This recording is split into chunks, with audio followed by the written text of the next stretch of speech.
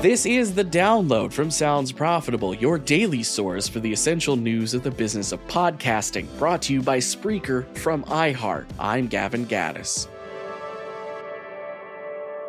Just a brief reminder that tomorrow the Sounds Profitable offices will be closed for Juneteenth, meaning no download tomorrow. We'll be taking the day off and we'll see you on Thursday. With that said, here's what you need to know for today, Tuesday, June 18th. First up, Amazon unveils ads relevance, claiming it no longer is reliant on single IDs.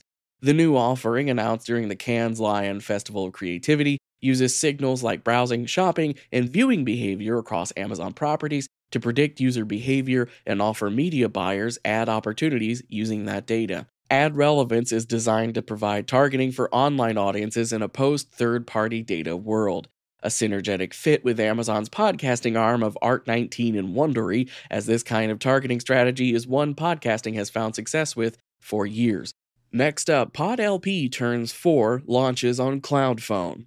The podcast distribution platform designed to work on low-power devices like T9 flip phones is celebrating its 4th birthday by adding functionality for CloudPhone, a remote browser designed to run app-like widgets on phones with as little as 16 megabytes of RAM and a screen as small as 128 by 160 pixels. Services like PodLP enables the podcasting industry to be more accessible to people outside the bubble of high-end smartphone users. For more on advertising and smartphone bias, see Brian Barletta's 2020 article written around PodLP's initial launch. Next up, here comes a tongue twister: how Immediate Media is growing its paid podcast audience. At the recent Media Voices Publisher Podcast Summit in London, Immediate Media's head of podcast Ben Hewitt says paid podcast subscriptions currently make up 10% of the company's overall podcast revenue, and the conversion rate of free listeners to paid subscribers is around 4 to 5%. Hewitt warns of punishing listeners while trying to build out premium offerings. Reducing a daily podcast cadence by 1 and making the Friday episode paywalled throws off the routine of that core audience. Added value has more success than carving up existing working properties. Next up, the Gen Z-focused publisher abandoning Meta platforms.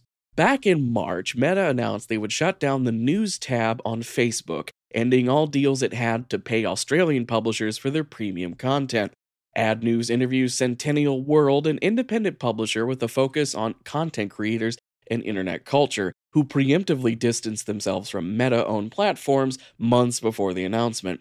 A significant portion of their traffic comes from posting their content on TikTok and YouTube, as well as taking advantage of Australia's thriving podcast audience with their show, Infinite Scroll. And finally, exclusive, Oracle will end all of its ad products by September 30th.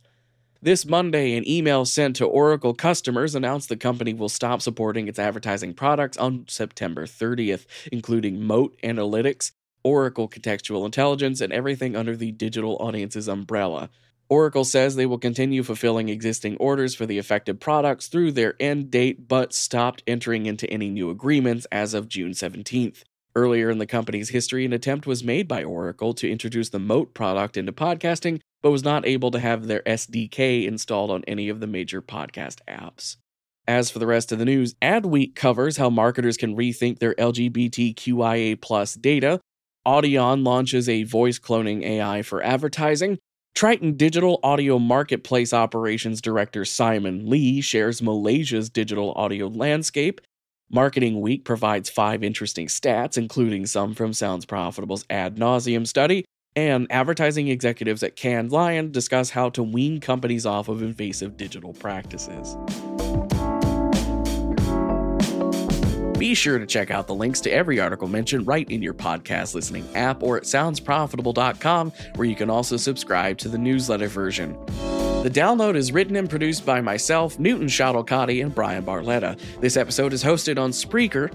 For Sounds Profitable, I'm Gavin Gaddis. Download us again tomorrow.